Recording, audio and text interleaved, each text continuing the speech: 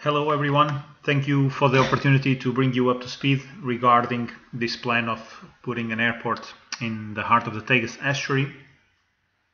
Very much what we intend is that the Tagus Estuary keeps being an international bird port rather than hosting an airport. And I have to credit Mo on this term, but that's something that I think we really should work towards. This image here shows a flock of black-tailed godwits. It was estimated that 70,000 were present in the rice fields in this day. The Tagus rice fields are very much a key stopover area for godwits traveling from West Africa to their breeding areas in Central and Northern Europe. And this is only one of the many species that occurs in the Tagus Estuary. Indeed, the Tagus Estuary sits very close to the Portuguese capital of Lisbon, or rather Lisbon sits very close to the Tagus Estuary. It's the largest and most important wetland in Portugal. It has diverse habitats such as intertidal areas, but also salt marshes and also man-made habitats such as salt pans and rice fields, all of which are extensively used by shorebirds. It holds about 200 waterbirds in winter. During migration period, this number is much higher. It goes up to about 300,000. Because of this, it is protected by national law, but also at the European level as a special protection area, and is part of international agreements and designations such as Ramsar Convention, but also designated by BirdLife and as an important bird and biodiversity area.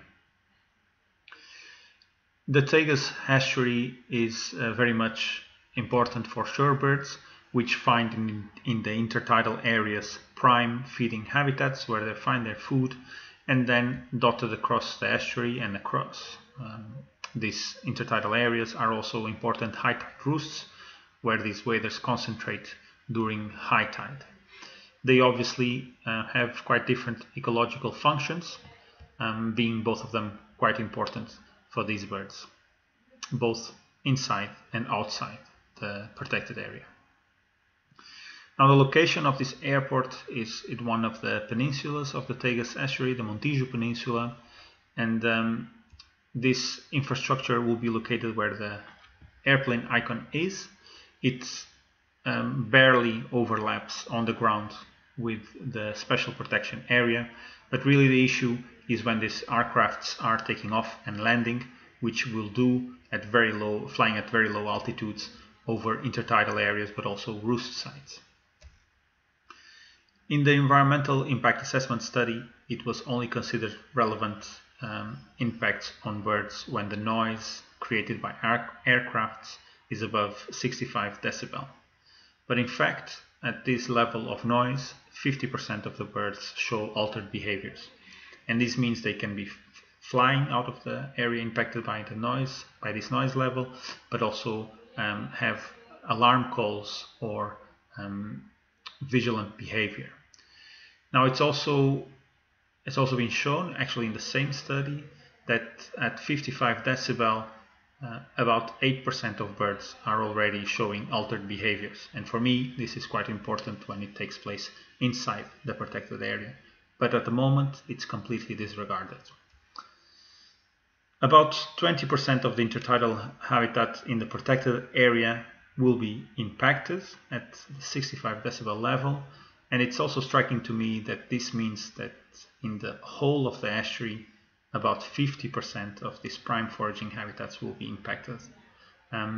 So in sum, there's just not enough intertidal area available to compensate for the impacts that are predicted from this infrastructure.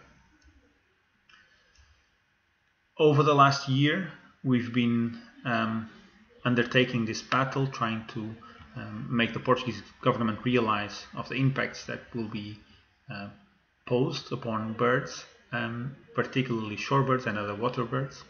And in a recent publication, we've highlighted this in Weather Study, verified journal, I must say.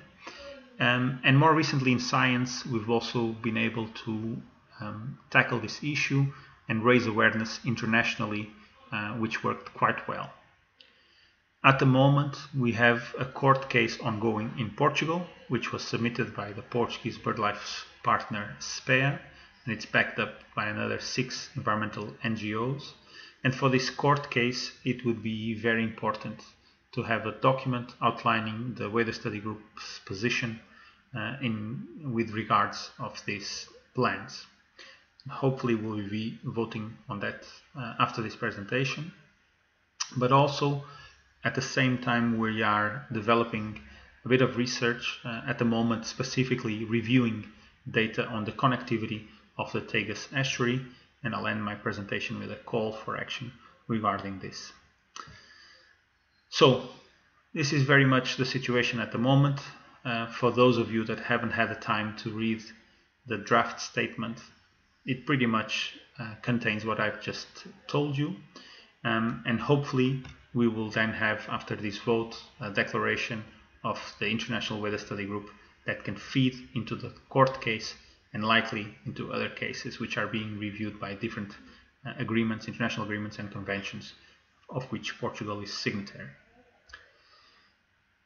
We are, as I said, also trying to outline very clearly the international connectivity of the Tagus, which is established by waders.